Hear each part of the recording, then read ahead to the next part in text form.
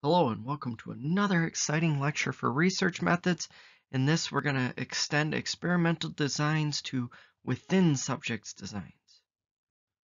So for this, we've got the learning objectives of looking at what is within group design, so comparing and contrasting independent groups with within group designs. Then we'll look at explaining concurrent measures designs, repeated measures designs. Then we'll look at internal validity, so we'll examine the threats to internal validity within subjects designs, as well as describing the time-related effects and ways to minimize the time-related effects, because those are going to be the things that are going to challenge internal validity. Then we'll look at the advantages and disadvantages of within subjects design, so you should be able to analyze those. And finally, explaining the match subjects design, which is kind of a little bit, it's still a within groups design, but it's a different type of within groups design. So getting right into it with that first learning objective, compare and contrast independent groups and within groups designs. So now we've got this, we talked about independent groups in that last one, but now what is not the main difference between independent groups and within groups? Well, again, as we've said before, in order to make the strong test of causal claims, researchers must carefully design their experiments. And one of the most fundamental design decisions is whether to use independent groups between participants, like we talked about last week, or within groups, often called repeated measures, but there's actually various different within groups designs. So you recall independent, get this to click. Independent groups design is different groups of participants. So let's say you've got two treatment conditions, you're giving drug A and drug B. You give different groups that have no pairing mechanism, no matching at all between the two different groups. You give different groups each drug treatment. So there's no way to do a parallel between any one participant in the first group and any one participant in the second group. That is one of the big things that needs to be considered there is no direct parallel between any individual participant in one group and any individual participant in another group. You're still drawing parallels between group 1 and group 2, but within those groups there's not a direct linkage for individual participants. So whereas the contrast is within groups design, there's different types of this. One of the main types, and that's the one seen here, is repeated. But within groups design, even beyond what it says on this slide, within groups design is talking about when you have some parallel between a participant in one condition and a participant in another condition. It might be, like with this example, where each participant is presented with all levels of the independent variable, that matching or pairing mechanism is the same individual. So the same individual gets drug A as drug B. So within our samples, within drug A and drug B, we can match someone with a specific result from drug A and a specific result from drug B. And as I said, one way to do that is by just giving the same participants both drugs. So you can match them that way. So our independent groups, another example, is each participant is randomly assigned to the red, green, or black ink group. So there's only two types, pre-test and post-test. Whereas within groups, if you conducted the same experiment, each participant would use red ink, green ink, and black ink. And their performance would be tested after each ink exposure. So you've got the same participants across there. And we're going to talk about a couple different, but this is that first one, repeated measures.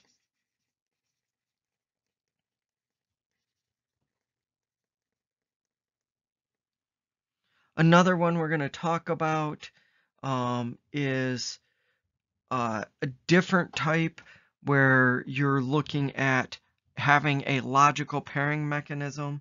So you call this paired samples.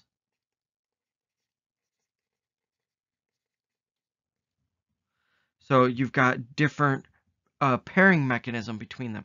Let's say you've got twins. all of your participants are sets of twins, and you give one twin drug A and one twin drug B, and then you measure the outcome. So your pairing mechanism there is the twins. But there's also a third type,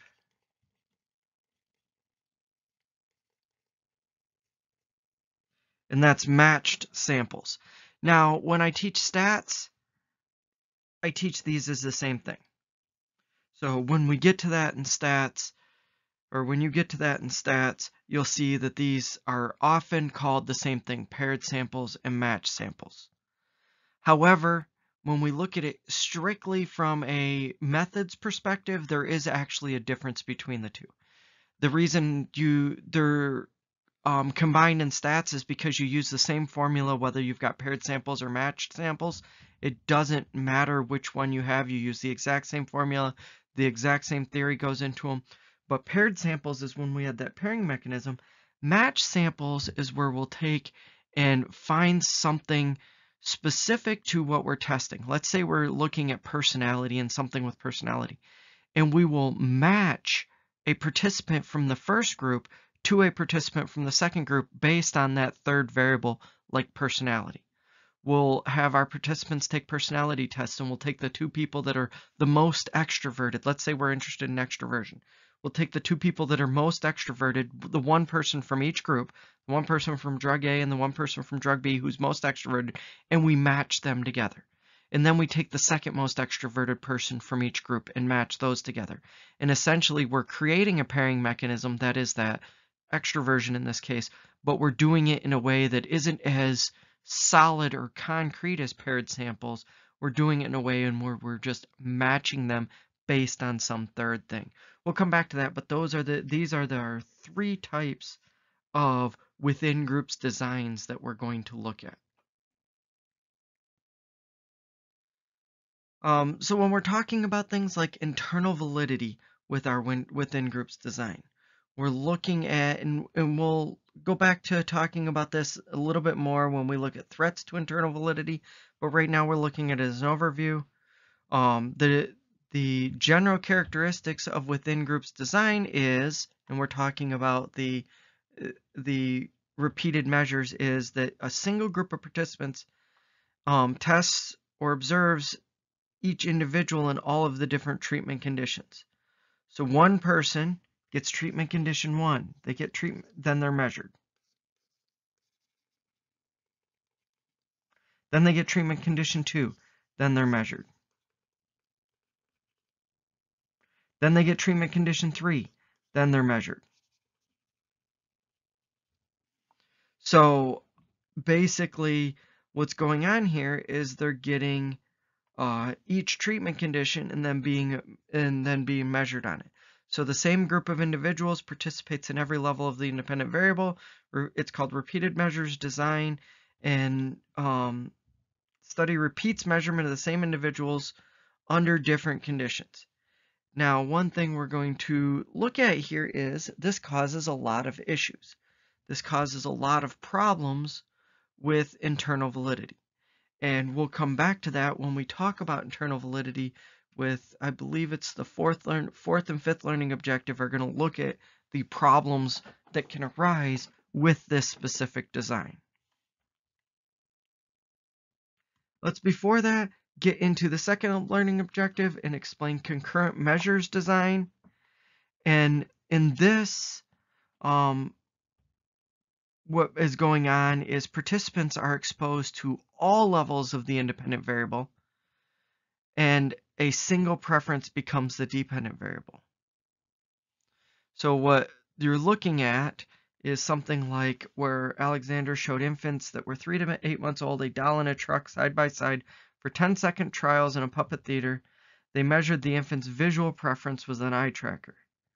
In this case, girls looked more at the doll, boys actually didn't show a preference, but the point here is all levels of the independent variable.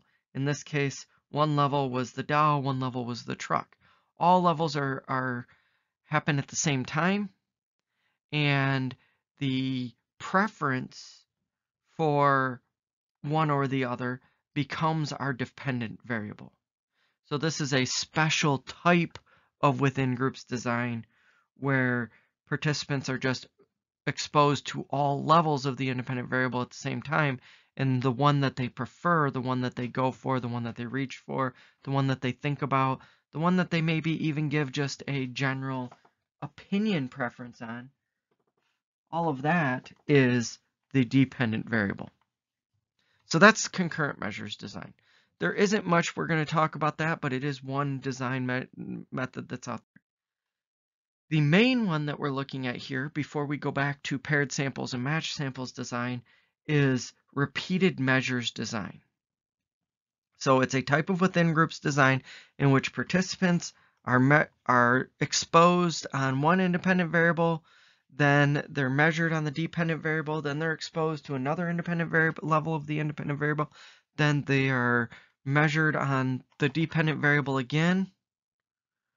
So instance here, the example we've got here is in one group, they interact with their own toddler, then oxytocin is measured, then they interact with a new toddler, then oxytocin is measured.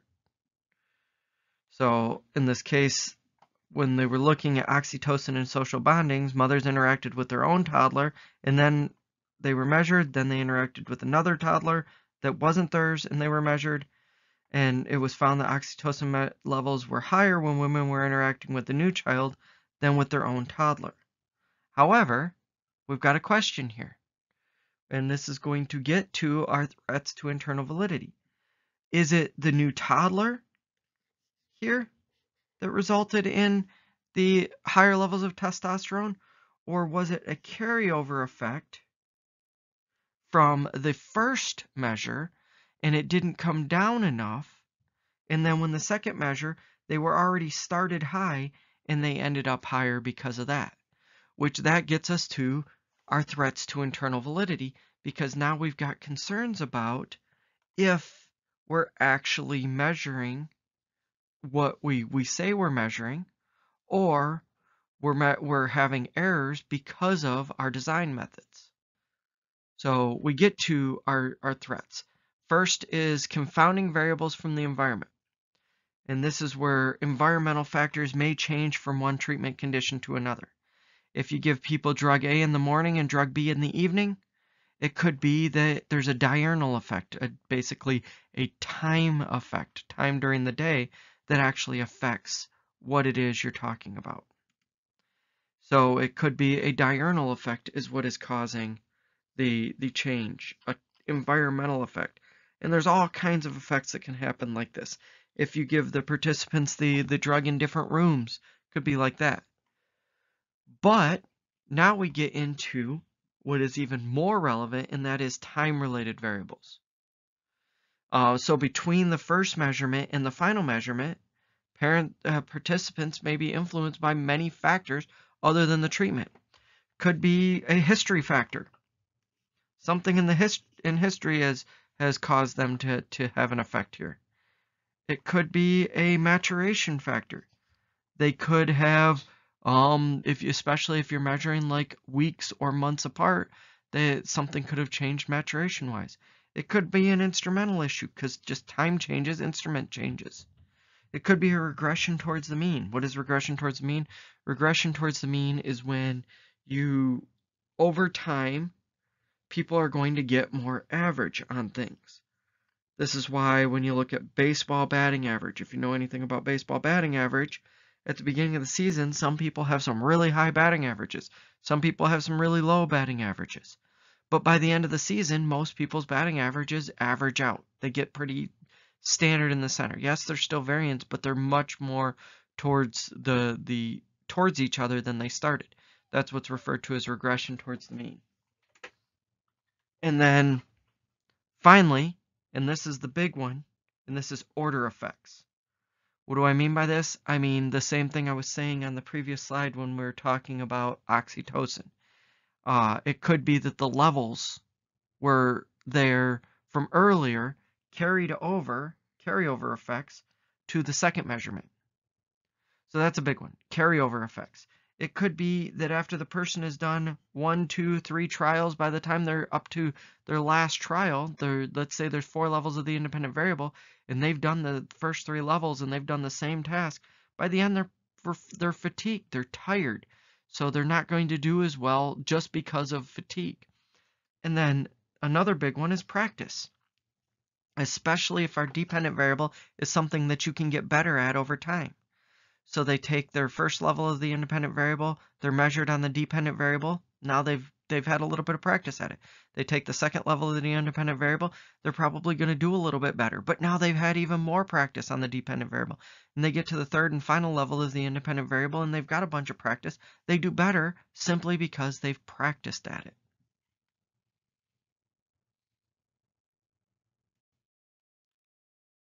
So this gets us to the order effects or time-related effects, and how do we minimize those?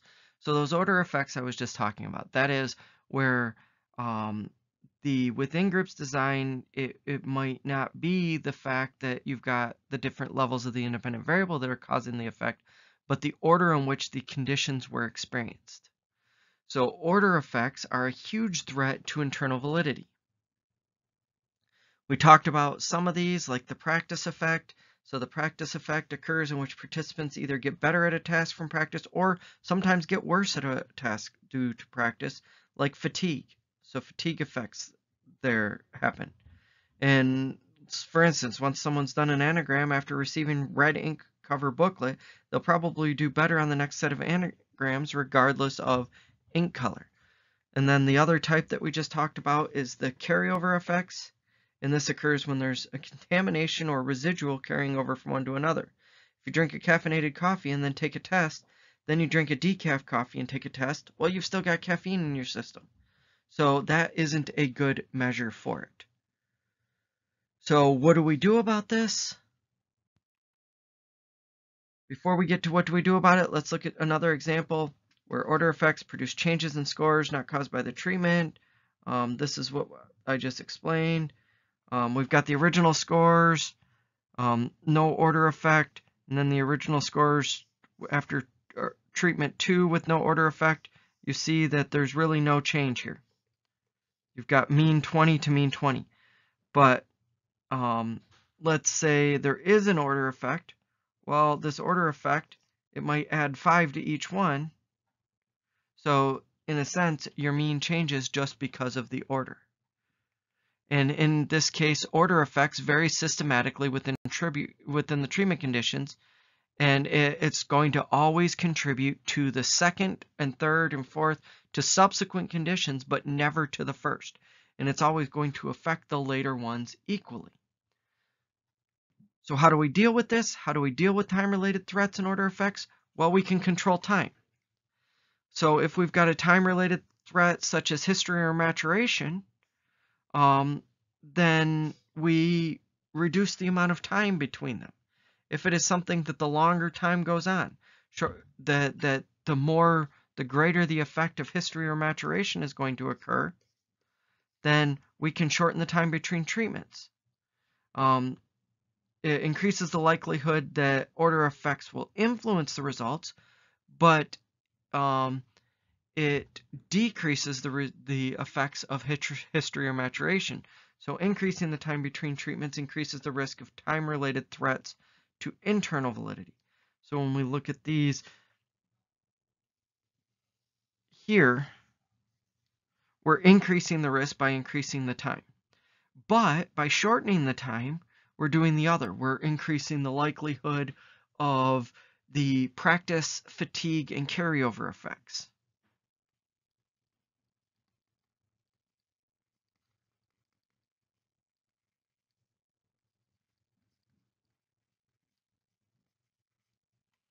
So practice, fatigue, and carryover effects are increased if we shorten the time between them, but by shortening the time between them, we reduce our history and maturation effects. So we're doing a little bit of both here. So we can control it to an extent, but we have to have this balancing act. We can't shorten our time enough that these come into play So we have to shorten it enough to at least eliminate most of these while still not having these. Another option is to switch to between subjects design, especially if you know that order effects are something that's going to happen. That is a very good thing to have a between subjects design. If you know that just 2 trials is going to lead to fatigue, boredom, or strong practice effects, then you may want to just have between subjects. You may not want to do within subjects there. However, let's say these 2 trials isn't going to lead to fatigue or boredom, at least not that much. Might be a little bit of fatigue, might be a little bit of boredom, might be a little bit of practice, a little bit in there, a little bit, but what can you do then to control? You can't control time too much. You get too close together, well then you've got these carryover effects. This fatigue, boredom, practice, they are more present when you shorten the time. Well, one thing you can do if you want to do within subjects is what's called counterbalancing. Counterbalancing is where you change the order in which the treatment conditions are applied from one participant to another. So, for instance, let's say you've got 2 conditions. You've got drug A and drug B. We've only got 2 levels of the independent variable.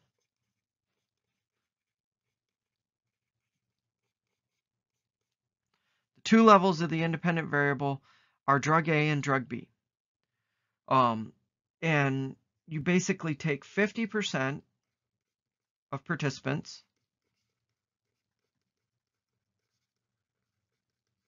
do drug A first, and second. We'll do drug A first and drug B second. Then the other 50% will do drug B first and drug A second. So now you are controlling for the practice effects. You're controlling for fatigue effects. You're controlling for carryover effects. Why?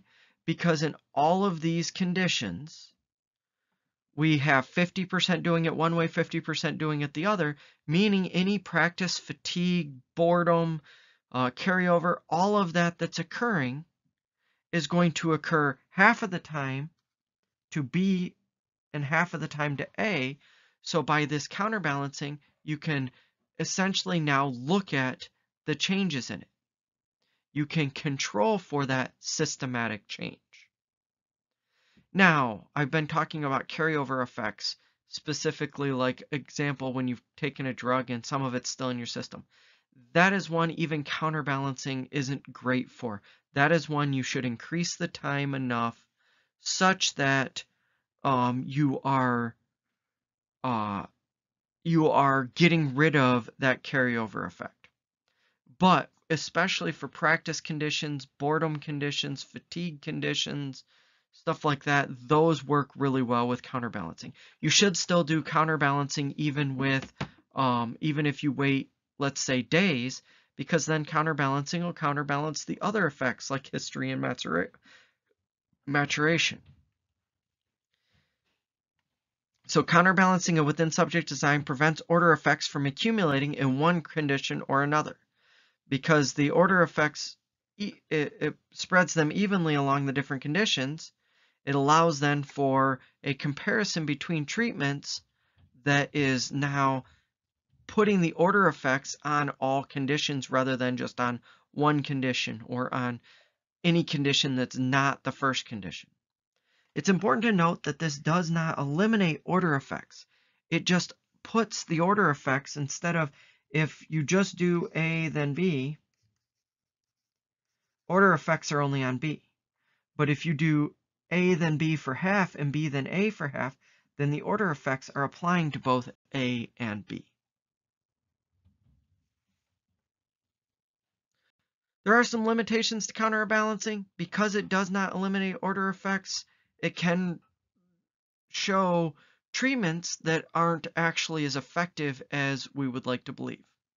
Or sometimes it shows treatments that are less effective than they actually are if it's due to things like fatigue or boredom. And so what ends up happening is the order effects are applied to some subjects within each treatment condition, even if they're applied to all treatment conditions equally, and they're applied to all participants equally. Some treatment conditions within an individual are having order effects and some are not.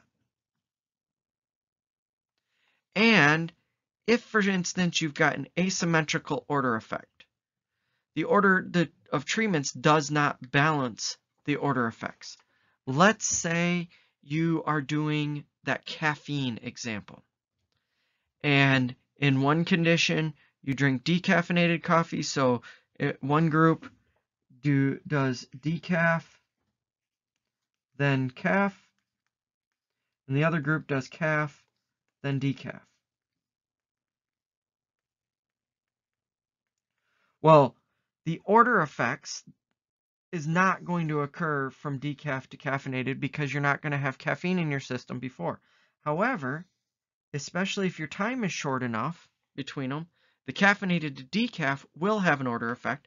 So an order effect will occur here, but not here. So it'll have an asymmetrical order effect.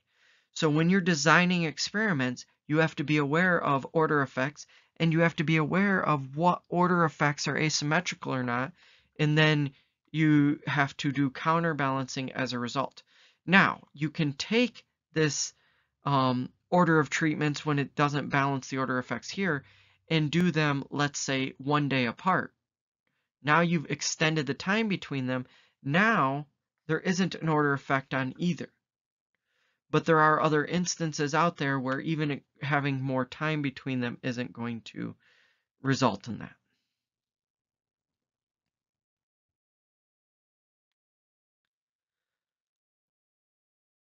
So another thing that needs to be talked about is that complete counterbalancing requires presenting the treatment every possible sequence. To this point, we've been talking about A and B. And counterbalancing requires A, then B, and B, then A. But what about you've got multiple. Let's say we've got A, B, C, and D. Well, now we have to do A, B, C, D.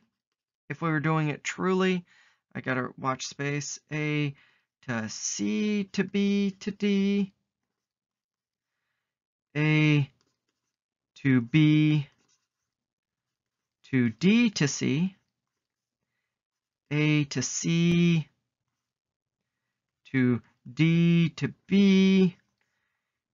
A to D to B to C. A to D to C to B. And now I've exhausted all of the instances where A is first. But now I have to do 6 more conditions where B is first. And then I have to do 6 more conditions where C is first. And then I have to do 6 more orders where D is first. And I'm left with 24 total orders. Whereas up here we only had 2. And let's say I want 50 participants in each order. Well, now I need 1,200 participants. So full counterbalancing is something that is easy with 2 treatments, really complex with more. Instead, we'll do partial counterbalancing, where each treatment condition will occur first in sequence for one group, occurs second for another group, and etc. and on.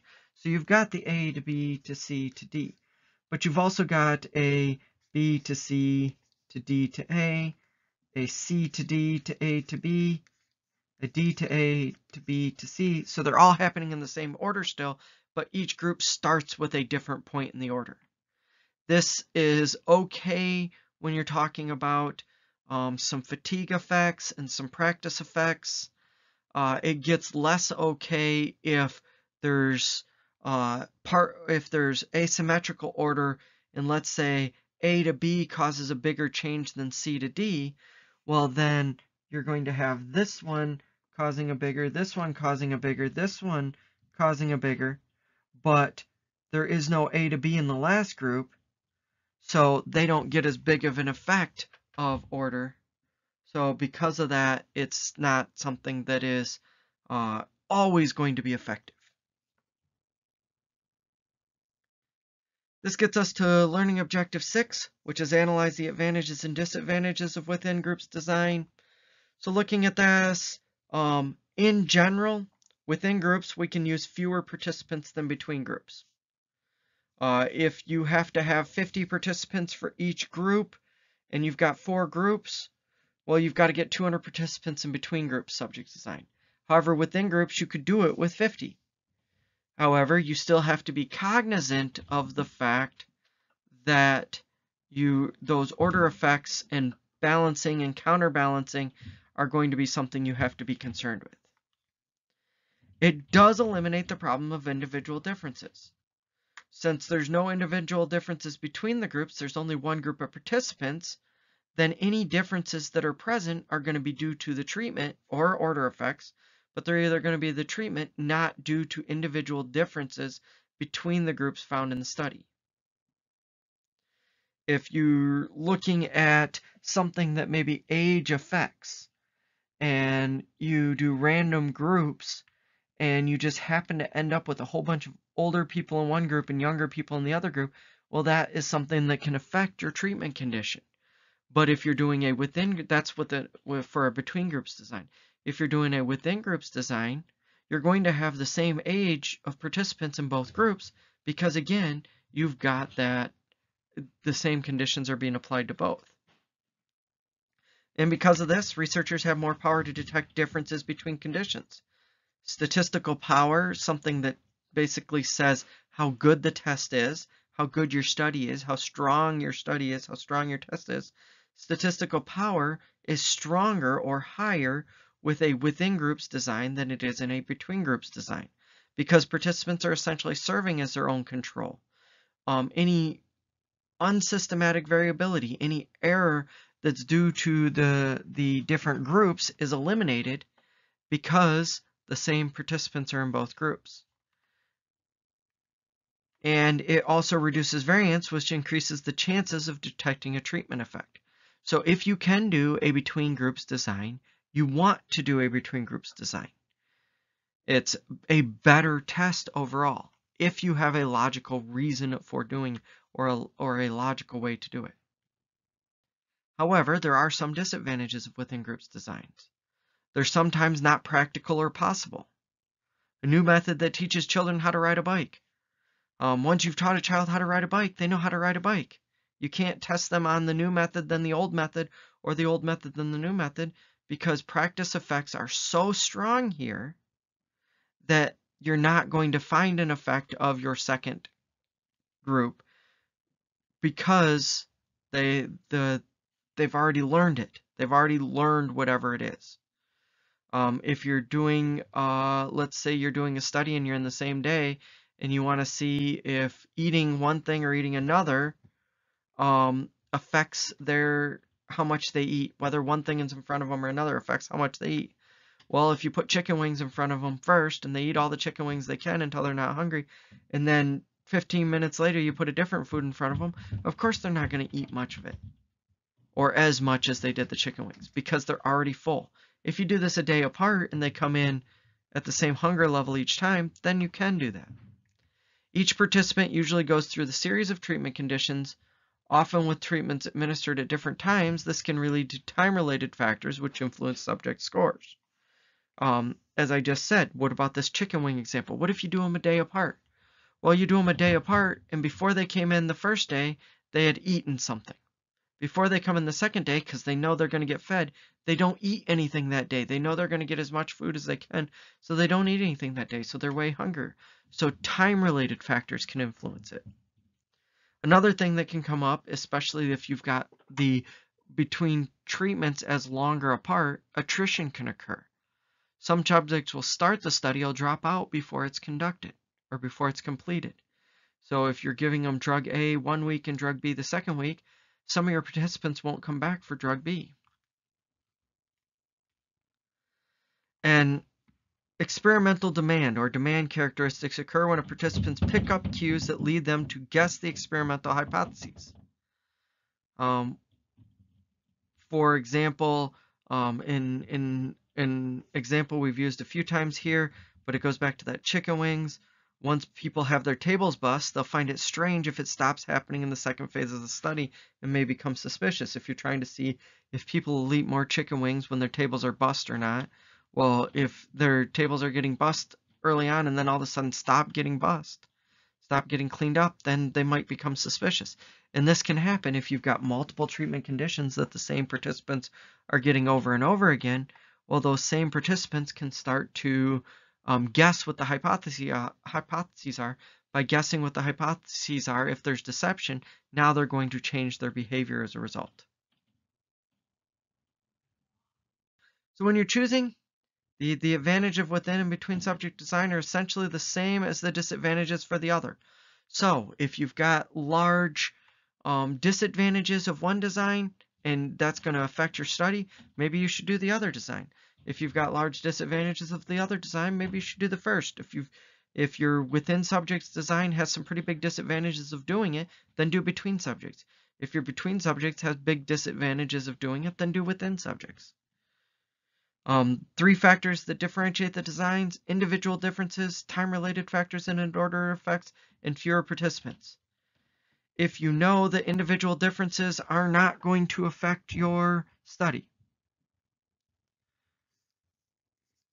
and you know that time-related factors and order effects would affect your study, and you've got a lot of participants, then do between subjects. However, if you notice that individual differences will affect your study, you've only got access to fewer participants and time-related factors do not as much affect it, then do a within subjects design.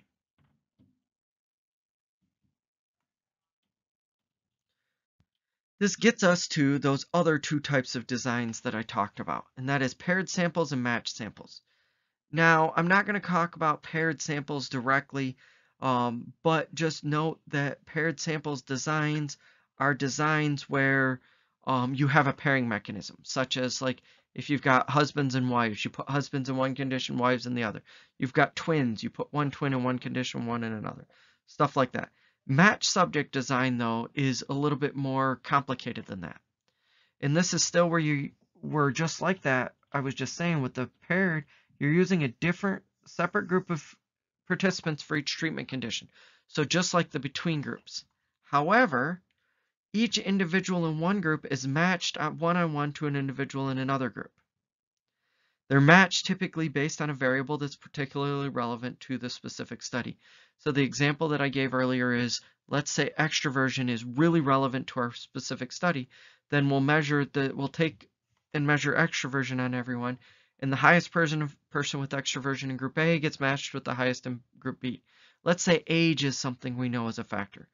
Then we'll make sure that someone from condition A or in group A and someone from group B, they're the same age and we match them.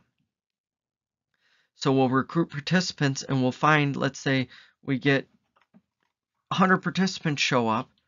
We'll take and do the 2 oldest and put one of them into each. The next 2 oldest, put one of them into each. The next 2 oldest, put one of them into each. So there is a matching or pairing mechanism. So they're matched based on that. Its goal is to duplicate the advantages of the within subjects and between subjects design without the disadvantages of either one.